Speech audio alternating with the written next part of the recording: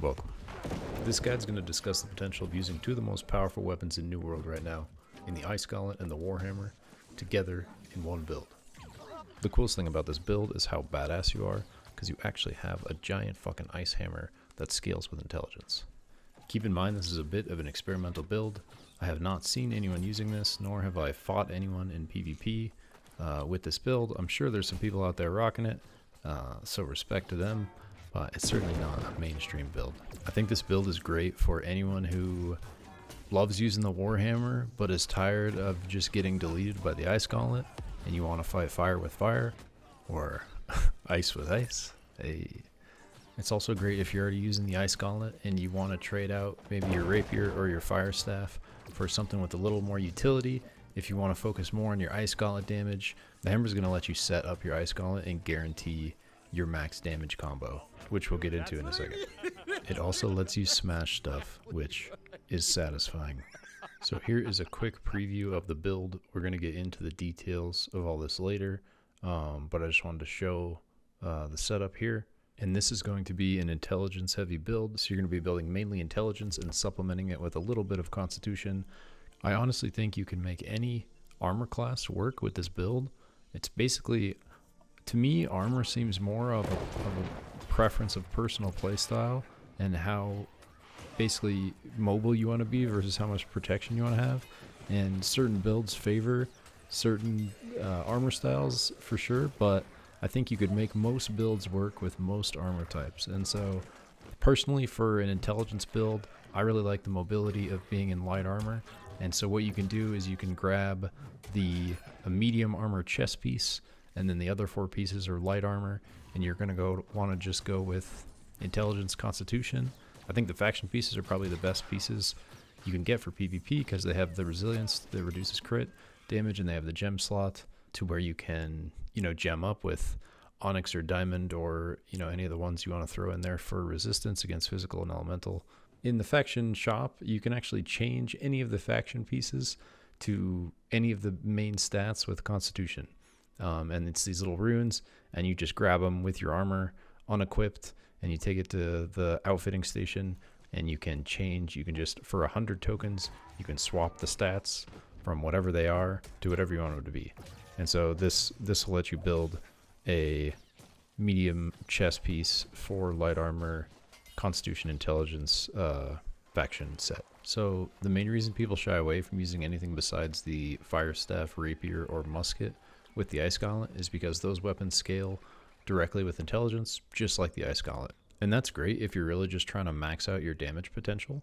But I propose that the Ice Gauntlet does enough damage by itself to kill pretty much anything in New World. But in order to do that level of damage, you have to connect your spells, and you have to chunk your heavy attacks into your spell window. And you basically have to meet these certain conditions, and the primary one being you have to hit your Ice Shower. And so basically what the Warhammer does is it gives you a guaranteed way to hit your Ice Shower into your Ice Storm while you're chunking heavy attacks, and essentially execute someone while they're chain rooted from your freeze. Now the other way we can get away with using a Warhammer with a full intelligence attribute build is because of the way gems work, magic gems in this game. And so you can actually put an aquamarine, which gives you frost, and I would recommend spending some money on a good hammer and trying to find one with the highest intelligence roll you can find. It's essential. It has a gem slot, and I recommend if you have the extra money, going for the highest tier gem you can afford. The biggest one you can get is tier 5. That gives you 50% of the weapon damage will scale off of intelligence instead of off of the base attribute weapon. So with the Warhammer, instead of scaling off of strength, half of the damage will scale off of intelligence. That's why you see in these clips the right number is the frost damage, the left number is the physical damage from the strength. And the right number is way bigger because that's scaling off of my 253 intelligence rather than the tiny bit of strength I have. Now the other really cool synergy is by putting an ice gem in the hammer and having half the hammer damage scale as ice damage, your ice hammer actually benefits from the keystone rune at the bottom of your Ice Gauntlet tree, which is Ultimate Chill. Ice abilities chill targets, increasing ice damage by 35% for 3 seconds. And so if you hit someone with a hammer attack or a hammer ability within 3 seconds of an ice ability, they will take 35% more damage from the ice half of your hammer. Now don't get too excited like I did, because I know that sounds really fucking cool. I tested it out and there's only a few windows where that would come into effect, but it's still badass. From a PvE perspective, this build absolutely destroys. You can just, the AoE is insane. You can just cleave huge groups of mobs, like you see me doing here, and it's really fun. It's like a really satisfying, especially when you've just been magic blasting stuff for so long, being able to throw on a big ass hammer and like get some nice whacks in between your casts is feels very battle mage, feels good. I've been having a lot of fun with it. So first we're going to take a look at the PvP side of the build, and then we'll take a look at the PvE stuff a little bit later. But they're definitely similar, but there are kind of some different combos you can use that will work in one that won't work in the other. So we're going to go through the different kind of combos I've figured out, and for PvP specifically, the one-shot combo that I think you can use to basically delete someone if you catch them in your stun. Okay, so let's just start with the one-shot combo, because that's probably the coolest thing about this build, is essentially the idea that if you can catch someone in your Warhammer stun, you're going to be able to guarantee your Ice Shower, and that's going to guarantee a couple heavy attacks, and then you can guarantee your Ice Storm directly on top of that into a couple more guaranteed heavy attacks, all of which are rooting for 1 second, and you basically root them in place and delete them while they suffer the full debuff and damage wrath of frozen death that is the Ice Gauntlet. Big shout out to my buddy Aaron for just running hours of duels with me while I try to figure out this build. He's a little lower level than me right now, but we were just doing this to kind of show the concepts of how the build could work with some of the combos. Keep in mind, this is a very new build even for me. I had the idea about a week ago, and I've only been playing it seriously like the last 3 or 4 days. And so this is very much like a version 1 guide. I just thought the build was super cool, super fun, so I wanted to put the idea out there. And if anyone has any suggestions or thoughts or improvements that they think of, I would love to see those in the comments. And if you like this type of content, I have all sorts of sort of off meta builds like this that I've been thinking of and working on, and I'm hopefully going to be putting out many more videos on just unique builds and trying to you know, make a case for how they could be good, essentially. Alright, let's break down the one-shot combo real quick. So what you're going to be looking for is a window to land your shockwave, which is your hammer stun, where you jump up in the air and you slam down with your hammer. And so basically if you hit that, you have a 2-second window to pull out your Ice Gauntlet and Ice Shower directly on top of them. Now, as soon as they exit the stun, they are going to enter the Frostbite route, which is a 1-second route, and then 3 more seconds of them 50% slowed, not being able to sprint and not being able to dodge. And if you attack them while they're frostbitten with a heavy attack, it will freeze them in place with a root for 1 second. On top of that, your Ice Shower has rendered them, so they're taking 10% increased damage from their reduced defenses. Your Ultimate Chill is making them suffer 35% more damage for the next 3 seconds. If you're more than 15 meters away, you're doing 15% extra damage from Cold Reach. Your damage is increased by 10% because there's 1 enemy in your Ice Storm from Punishing Storm. As soon as they drop below 50% health in your Ice Storm, they're going to be taking 10% more damage for 3 seconds from your Weakening Gust. From Critical Frost, you have a 20% increased chance to critical strike when they're in a frosted area. If you're at full stamina, those critical strikes are going to be hitting for 15% more damage from Energized Critical. And so with all these things stacked together, you basically have a 90% damage increase. You have a 20% increased chance to critical strike. Your critical strikes hit for an additional 15% bonus damage on top of that base 90%. And on top of all that, your heavy attacks will root them in place for 1 second. And the nail in the coffin to all this is if you run an Emerald in your Ice Gauntlet, which I think is the best gem for Ice Gauntlet. If you have a max rank Emerald, tier 5, you're going to get 20% increased damage against targets below 30% health from Opportunist 4. So as soon as they drop below 30% health, your 90% damage increase becomes 110% damage increase. And with those things stacked, you should be able to kill almost anyone in that combo. So the main thing you see me doing wrong in most of these clips is I'm not getting my full 15-meter distance, and that's just because I'm new to the combo and trying to get used to it. But basically, you just want to strafe a little more backward than where I'm at in all these examples.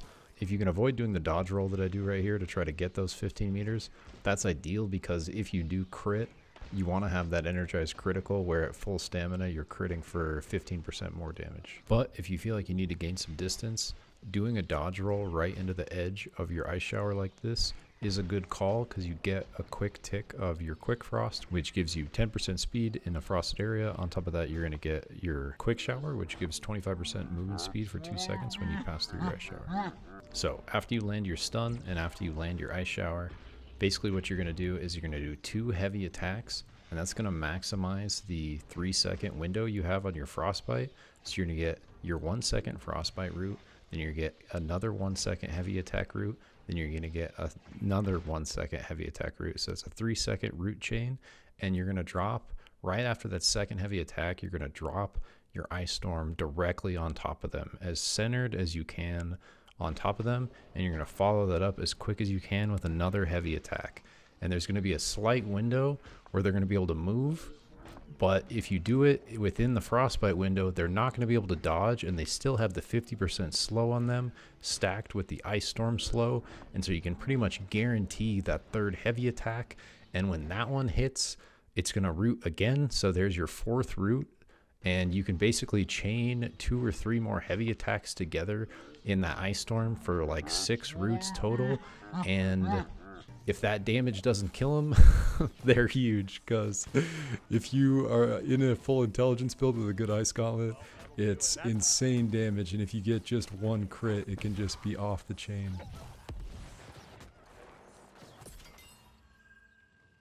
Okay, so we've talked a lot about the ice gauntlet. We understand how to maximize its damage. So now let's go over the hammer.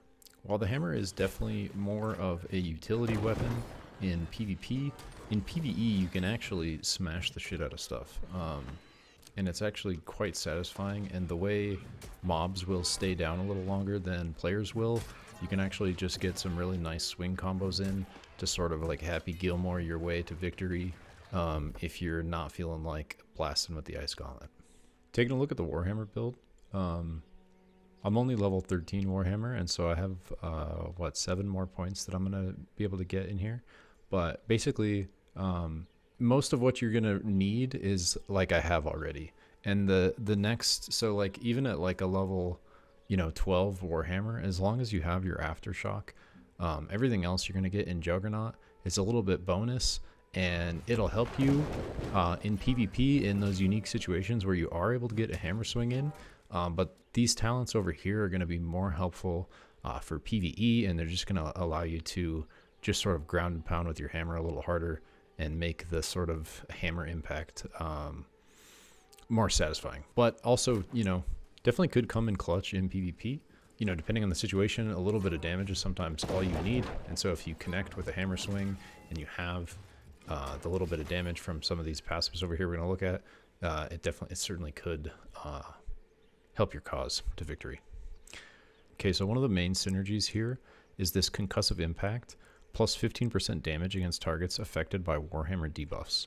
And I thought when I was making this build that this might stack with Ice Gauntlet, where if something had a Warhammer debuff and you shot it with the Ice Gauntlet, you would benefit from the 15% bonus damage. I tested it out, and it actually doesn't work, so you're only going to get the 15% bonus damage on the actual Warhammer attacks. Another thing like that I haven't tested out is this power through pain, and I think it probably works the same way, because if it didn't, it would be really insane. For 1 second after taking damage, deal 35% extra damage. So my dream would be if this was active even while you had your Ice Gauntlet out. And so basically if you got shot or hit by anything, your next Ice Gauntlet attack would deal 35% extra damage. I don't think that's the case. This one I haven't tested, so I can't tell you for sure, but it's probably just for the hammer.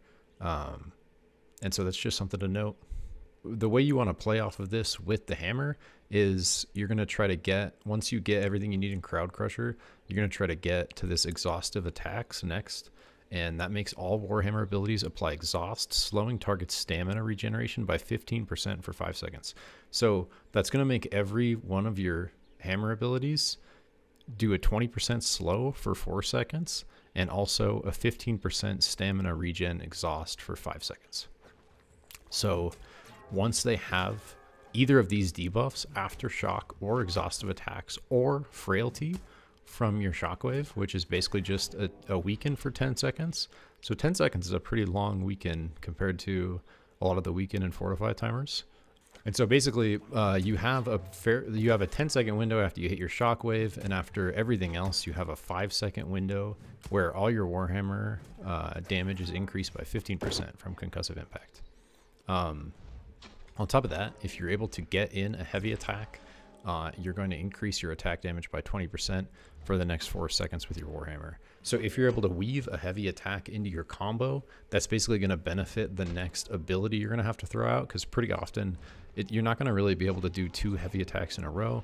And so your heavy attack from boost from hammer time is basically just going to let you smack your next ability a little bit harder, and you probably will have time. So if you follow up a heavy attack with clear out or with shockwave, you will have time to do another heavy attack, and that one will be empowered and you'll have concussive impact. And so on that second hammer swing, you're going to be getting 35% bonus damage from these 2 things on the heavy attack, and so it can make it pound pretty hard. You're going to have this grit, so this is super useful, both PvP and PvE, honestly, but it basically just makes it so your heavy attacks can't get interrupted. And then you're going to have Contemption, and so on targets under 30 HP, increased damage done by heavy attacks by 15%. So this kind of plays into the way the Ice Gauntlet enters sort of execution range under 30% HP. This sort of synergizes the hammer to where if you're in a situation where your opponent's low and you have to switch to hammer to finish them, your hammer is also benefiting from them being below the 30% health threshold. Okay, so let's say you hit a shockwave. The target's going to have 3 debuffs on them. They're going to have frailty for 10 seconds, 10% weakened. They're going to be slowed by 20% for 4 seconds by aftershock. And they're going to have exhaustive attacks on them. And so they're going to have 15% stamina regeneration exhaust for 5 seconds. So because they have those 3 debuffs, even just one of them is going to trigger concussive impact. So you're going to do 50% more damage from that. So let's say you start the combo out with shockwave, then you follow it up with a heavy attack. That's going to be a 15% empowered heavy attack, and then that's going to activate hammer time. So now you have 20% empower on. So then you're going to get an empowered clear out. So that's going to whack them backward with increased damage from your empower. And now you have a window with your empower up to do another heavy attack. And so that's going to be the 35% heavy attack. And then if they're under 30% HP in that scenario, which they are a decent amount of time, it's going to be another 15%. So that's going to be a 50% hammer attack, and your heavy attack is going to have grit. And so if something hits you while you're doing that heavy attack, you're going to do 35% bonus damage on top of that. And so if you take a shot, you take a swing, anything during that windup, you're going to deliver an 85% extra damage hammer blow. And for an intelligence hammer mage, that's pretty fucking fat damage. And so I haven't really got to test the full power of that because, as you can see, I don't have the Warhammer fully leveled up. But that's kind of the idea behind the endgame hammer side of the build, is you're going to have all this utility for PvP, and you're also going to have all this sweet damage stacking for both PvE and those certain scenarios in PvP where you can find a clutch hammer swing to close it out. The other thing that's very much worth doing is, especially if you're in light armor, when you get a stun with your shockwave, if you're planning to continue damage with the hammer, you really want to try to roll behind them and get your first heavy attack with a backstab. And what that's going to do, it's going to guarantee a backstab on your clear out because you're already behind them, and you do that right after, and then they're facing you backward on the ground, and that's going to guarantee a backstab on your empowered, your 35% empowered heavy attack. and by that time they're often under 30% HP, and then you're going to get another 15% bonus damage from Contemption, and then once you have all the runes in your hammer, that heavy attack is going to be uninterruptible, and if anything hits you during it, you're going to benefit from Power Through Pain, and so that's going to give you another 35% on top of the 50% you have, and so that heavy attack is going to be an 85% heavy attack, and that is going to chunk. The other main thing to know is just the fact that when you're working with the Ice Gauntlet, all three of these abilities are going to give you this 20% slow. So I've found that the best way to use Path of Destiny is sort of to try to set up one of your other abilities. And the main way I've been trying to use it is to set up my stun, because really the whole time you're looking for your stun's going to give you your one-shot execute with your Ice Gauntlet. So if you can land a successful stun with your Ice Gauntlet cooldowns up, you basically win. And so that's your win condition, so you're playing around that all the time. So you're going to try to use Path of Destiny to do this stagger and get maybe a roll or two forward into a shockwave to try to secure that stun, and that's basically your kill window. Path of Destiny also seems pretty good against mages and just sort of like running people down and disrupting them, and in certain scenarios it seems like it could be good to Path of Destiny someone from far away to get this 20% slow, and right when you get the stagger you drop an Ice Storm on them and try to just land a heavy attack right after that. And so it's a little more reliant on you hitting, but if you hit that heavy attack, they're then rooted in your Ice Storm for 1 second and you can hit a second heavy attack. And a lot of times if you can hit that first heavy attack while they're in your Ice Storm after you stagger them with Path of Destiny, you can just kill them right there. The other two things that are pretty sweet about this build is this facilitated expedition. So after hitting a target with an active debuff, obtain haste, increasing movement speed by 15% for 3 seconds. So anytime you hit an enemy after you've hit them with one of these abilities, you get this little haste boost. And then on top of that, all of your crowd crusher abilities give you a little bit of health back. So 35% of damage dealt is health when using a crowd crusher ability. And so you're going to get a little bit of like regen utility from your stuff coming out. It's not much, but it's something. And, if you end up getting in like a nice hammer swing combo and you have these damage stacks while you're throwing out your abilities, it could definitely add up. A couple of final nuances I want to point out. If you're going up against big elites, you can basically treat them just like they're enemy players, where you're going to do the same kind of hammer setup combo where you use your hammer CC to guarantee your Ice Shower and your Ice Storm. The only difference is that in PvE, you can use your Shockwave or your Clear Out, whereas in PvP, if you use your Clear Out and they have stamina, they have time to dodge roll out of the way before you can Ice Shower. Another thing that's useful is if you have more than one enemy in your Ice Storm, whether it's PvP or PvE, you're going to want to rotate your heavy attacks to maximize the amount of time those targets are rooted and thus slowed and taking damage in your Ice Storm. Another thing I recommend is to always have a fuckload of water, especially if you're PvPing.